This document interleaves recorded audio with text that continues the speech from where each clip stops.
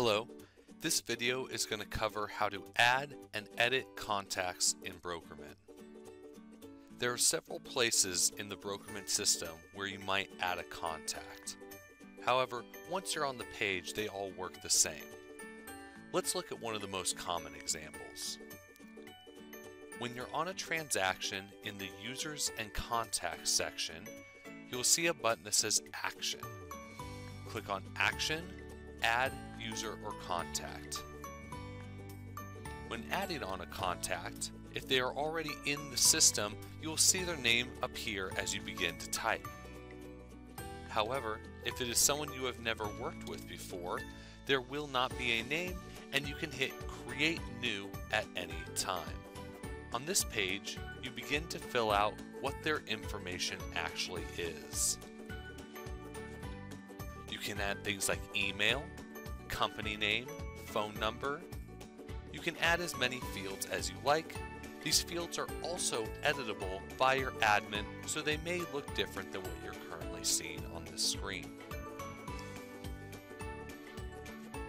Once you have entered all necessary information for this contact, you need to choose whether this contact is public or private.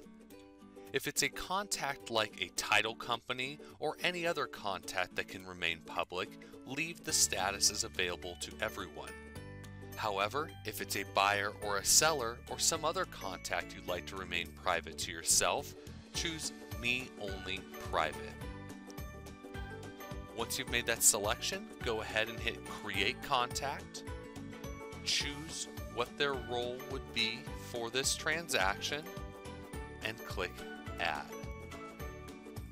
If you want to edit a contact at a later date, you can select the contact, click Edit, and edit any of the information you need to.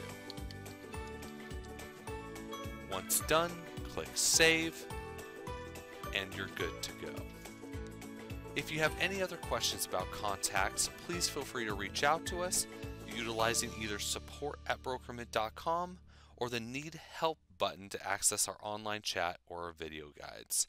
Have a great day.